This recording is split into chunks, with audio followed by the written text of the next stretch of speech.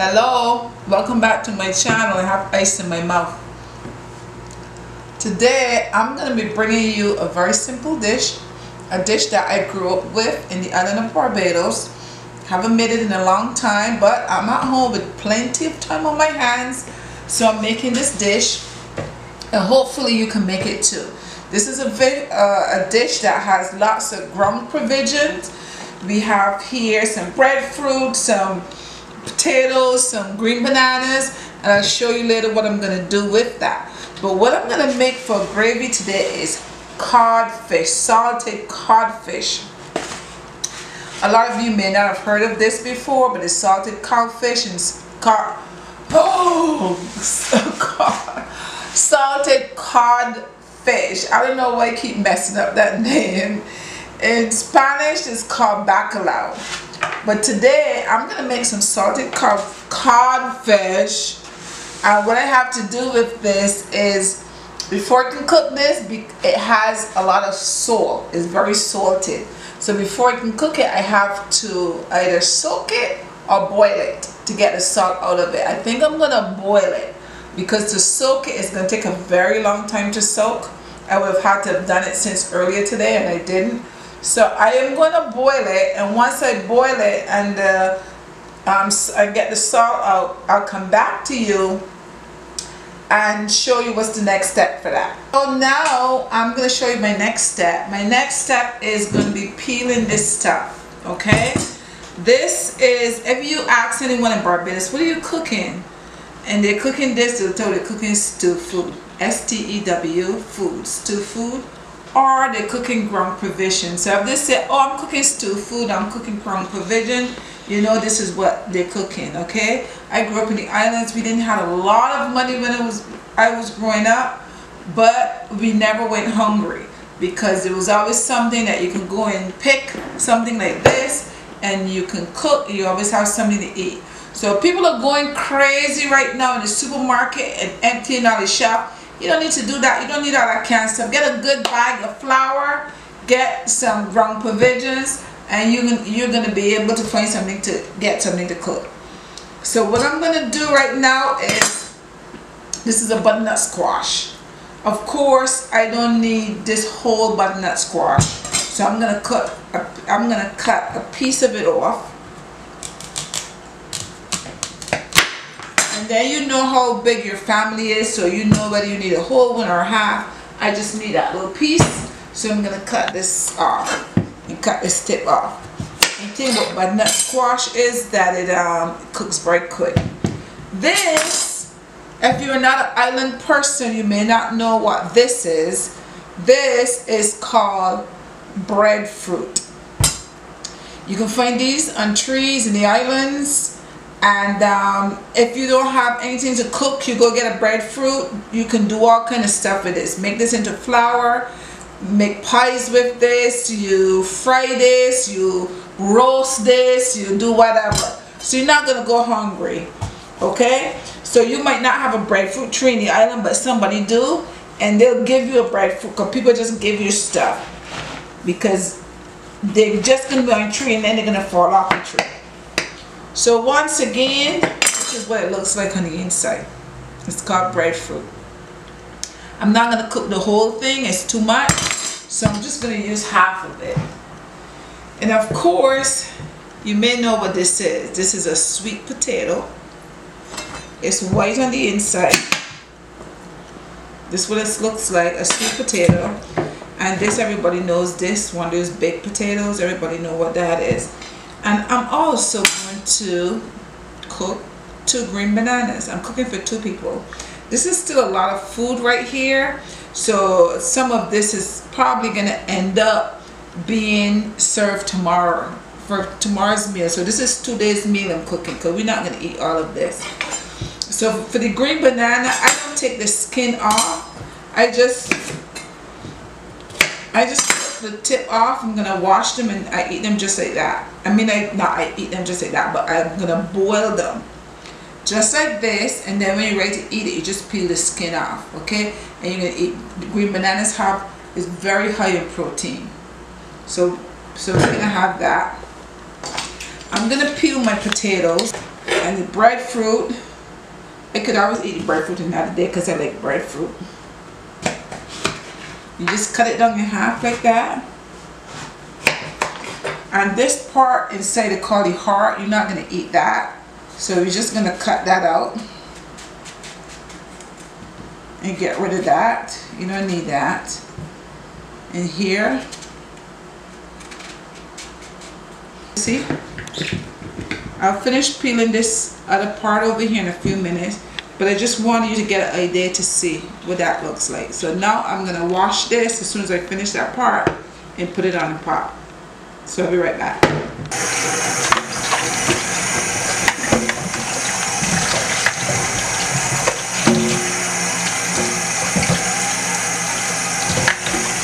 I have here a steamer. Water's to the bottom. So the water's not here on top here. I'm just gonna put these in here. This pot is old. I had this for years. It steams my vegetables very good, so why change it? Okay. So I don't put salt or anything to my vegetables because I just, as I said, I put it in the steamer right here, and the heat from this is gonna steam it and cook it. Now over here, my salt fish, as you can see, is boiling. So I'm gonna pour this water. Put this on to boil. Okay. Washing my hands again because you gotta wash and keep those hands clean when you're cooking. You have to be constantly washing your hands. But this is my salt fish that I just boiled. I just took the center bone from in there. This is the bone because the thing about salt fish is it's fish, so it have bones in it. So this part you don't want, so you just take all that off because we definitely don't want this. Let me get a knife because it comes out much easier with a knife to scrape it off, much easier. So and you just go like that and scrape off. That's like the skin. We don't want that. And here at the side is pieces of bone. So I'm going to take all that off because you don't want people eating bone. This bone while they're okay, I think I got it. And you can taste a piece of it. I taste a piece of this from the thick section. And the reason I do this is to see if all the salt come out. Because you were here to boil this and then start cooking it and realize, oops, you have a lot of salt, you can't eat it. So you take from the thick part, you take a piece of it. It's good. It still has a little bit of salt, but not a lot of salt. So it's right now it's good. So I'm just going to do this to it and break it up small pieces like that. And then have another piece right here with the bone. So let me just take this off and scrape that off.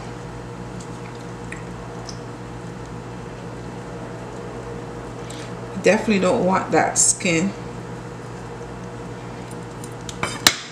And here we have some bone. And then just see all this is bone right here.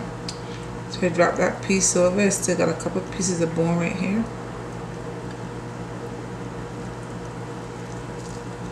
And then you just break this up. And then as you're breaking it up like this, you can kind of feel, and you can tell if there's more bone in there because you'll feel it. In between your fingers, you'll feel for bone because you certainly don't want to give. See, look, I feel a piece here, piece of bone. Since the bone is so small, you have to make sure you get all of it out because you don't want it to get caught in your throat. But it's also, if you're afraid of the bone, they also sell it boneless too. So you can buy it boneless and you don't have to worry about doing that. So this is what it looks like when I'm finished. But before I do that, I'm going to rinse my hand. The fish is cooked, the potatoes and so on is cooked, so I'm going to make what we call a gravy. So I'm going to show you how to make gravy. Now first you need a good big onion. I love onions, so I cook with a lot of onions. I know some people are allergic to onions, or some people just don't like the taste of onion. I don't know how no one could not like onion, but I cook with a lot of onion because it flavors the food really well. We wash our onion, and then we're gonna cut our onion up. But I cut it this way.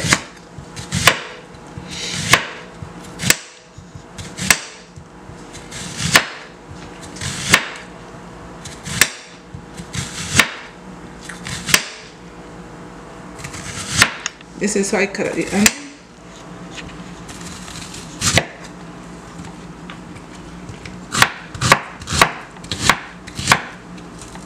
Okay, after I cut up the onion, I'm gonna put the onion in a pan that I have over here. Use some olive oil, and I just put my onions in here, and I pour some olive oil in here. My stove is on, so I'm just gonna give that a few minutes to just saute in there, and then I'm gonna add some garlic in there and my other stuff. I just want that to saute a little bit first. Now I'm gonna add some garlic. I'm gonna add some garlic to the pan after the onions are sauteed for a little bit. I'm gonna add.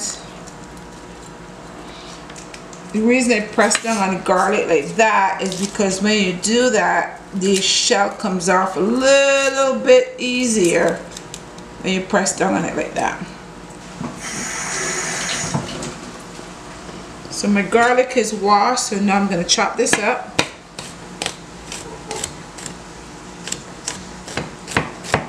Garlic gives the food also a good flavor, and garlic is also very good for you. Guys, cook your own food at home. You're home. You're not working anymore.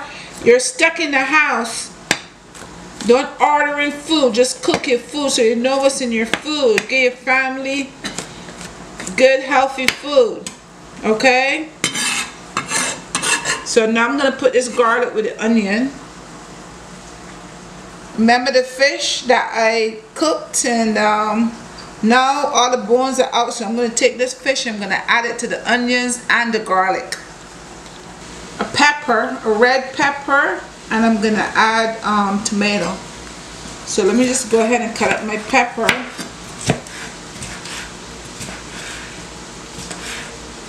And I would add this to that.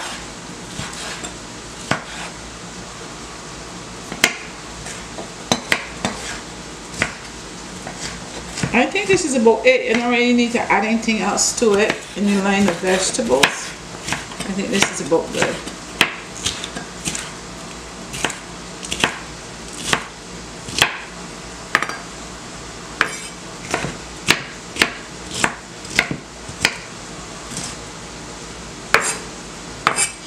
And I have a tomato here.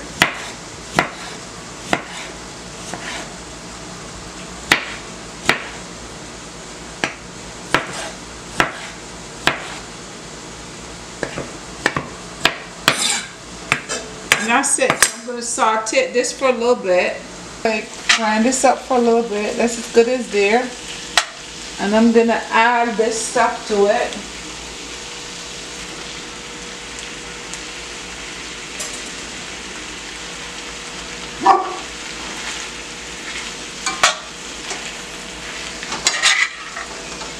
Let it kind of cook down for a little bit. And then I'm going to add here some black pepper. Add a little turmeric to that. I'm gonna add, this is seasoning salt. Oh, that's size. Come on. A little bit of seasoning salt, just to give it a little bit of flavor. Add some ketchup. Add some good old Bajan hot sauce. Can't cook unless you got hot sauce, guys. This is the real thing, all the way from Barbados. Just a little bit because it's hot. This is burning in 2 places. Okay, so now You stir.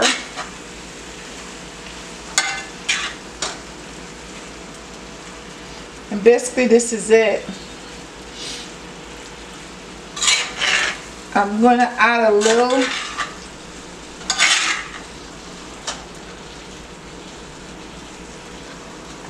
I'm going to add some water.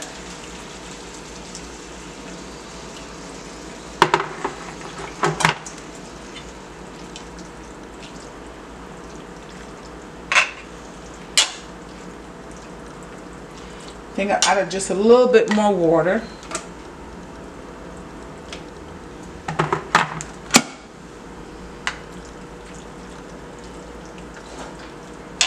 And I'm just going to let this stay here for a few minutes and come to a boil and cook all the onion and tomatoes and peppers and stuff in there.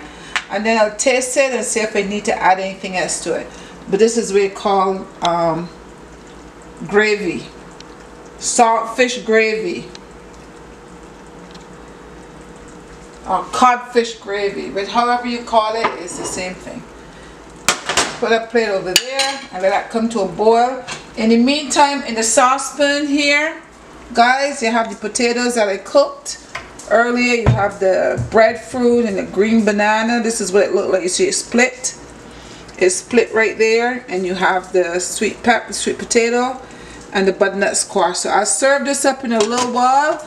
As soon as my gravy over here is boiled, I would serve that up. And you'll get to see what that looks like. Unfortunately, you're not going to get able to get a taste of it. I wish y'all could taste it, you know, but you get to see. So let's just leave that there for a while and let that, I'll put a cover on it and just let it boil. Now guys, I just tasted this and it needs a little bit of salt, so I'm just going to add a little salt to it. I know I told you earlier you don't have to add salt, but when you're cooking saltfish, just you may or may not have to add salt. So I guess this is what I would say. This depends on how much salt you've boiled out. So it seemed that I boiled out all the salt out of it, so it needs a little salt. So I just added a little salt.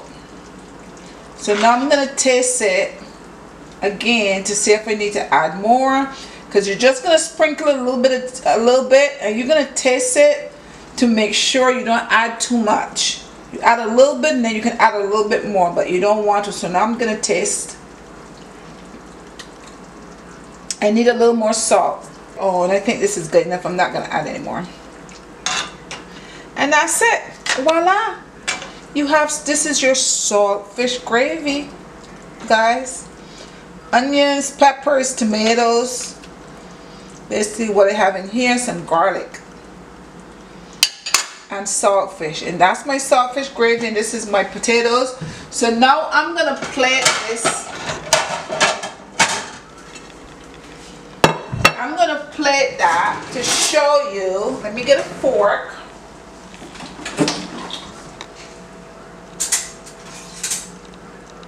I think a fork would be good. Where's my big forks?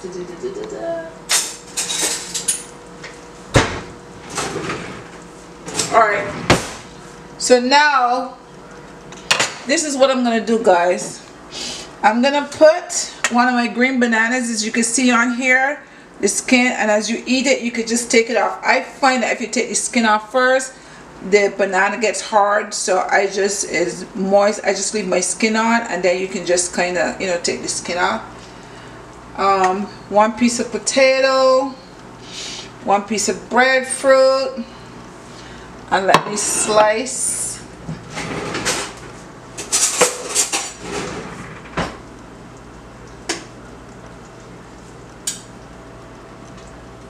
Oops.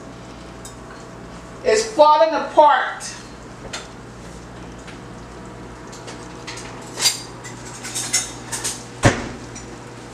The potato, I cooked it a little soft, is falling apart.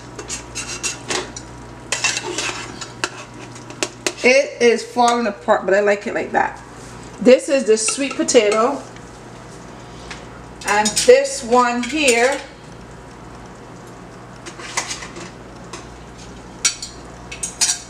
is what we call the English potato.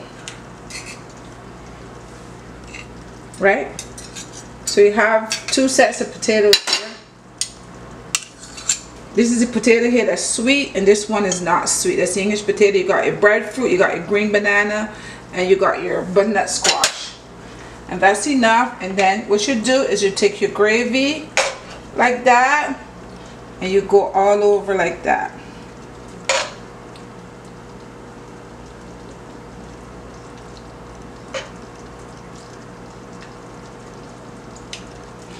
And you like a lot of gravy. I like a lot of gravy because then you know you put your potatoes and stuff in the gravy like that.